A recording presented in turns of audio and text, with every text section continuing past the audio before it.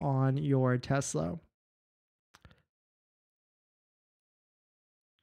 So we got one last topic, just a little story. I thought it'd be fun.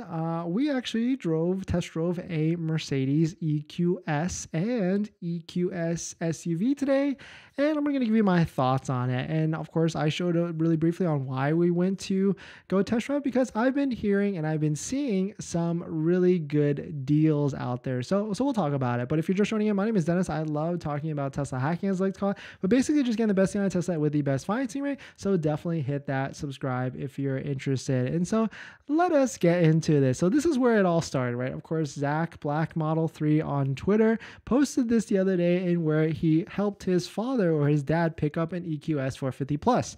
And so, I've always liked the look of the EQS. I like the interior technology and things like that. And so I asked him what was the payment, and he said down here $780 a month plus tax. So that looks interesting, right? I mean, I feel like that looks interesting to a lot of people, especially because this is a $100,000 vehicle, if not $100,000 vehicle plus, and it also has 2 years of free charging. And so I mean, granted, we are a Tesla fan. I am a Tesla fan. I like Teslas. I've had 4 Teslas so far, Model 3, Model Y, S, and now the Model X. I don't think I'm going to sell the X for a while, but you got to keep your eyes out there, right? See what deals are actually still good out there. And when I see a $700 payment on a $100,000 vehicle, I get curious, right? Especially when it has 2 years of free or 2 or 3 years of free charging. And so I don't know if you've seen videos of the interior of these types of vehicles, but that screen looks very, very nice, right?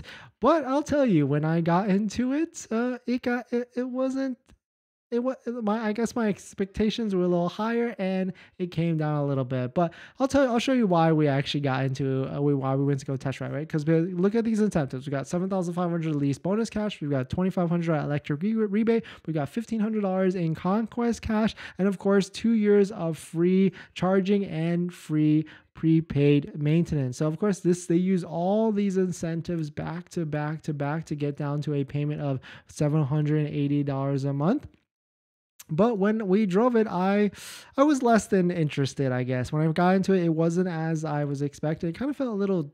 It's a weird thing to say a Mercedes is cheap, I guess, but I was not actually impressed. I was actually more impressed about the EQS sedan than the EQS SUV, but it kind of just was meh to me at the end of the day. So, but maybe I just concluded that I'm not necessarily a Mercedes-Benz fan because, I've driven a lot of BMWs in the past, and I guess the interior just did not jive with me at the end of the day. The tilt of some of these screens on the EQS SUV was a little bit off-putting, and I think the sedan, if I had to buy one, if I had to choose one between the two, I would say the sedan was a little bit nicer at the end of the day. But of course, the dealer we were at did not pencil the deal at $780 a month, or did not give us a first payment of $780 a month. They tried and come at like $1,200 with like 10 grand down. So it didn't make any sense at the end of the day. But definitely some pretty interesting stuff. Those are kind of my thoughts on the EQS. And so definitely check it out if you're interested. It still could be, definitely certainly an interesting vehicle for some people, but I guess I concluded that it is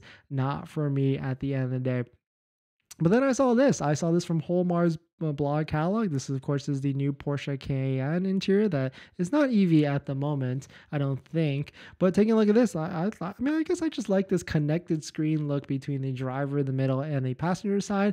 And because we are used to the Tesla, where it's just one iPad in the middle of the vehicle, and so it's just different, I guess. We just want what we can't have. But definitely some pretty interesting stuff. Let me know what your thoughts on it. We're going to jump into the live stream comments to round out the stream. But before we do that, this video is actually sponsored by my Patreon link, so definitely check it out.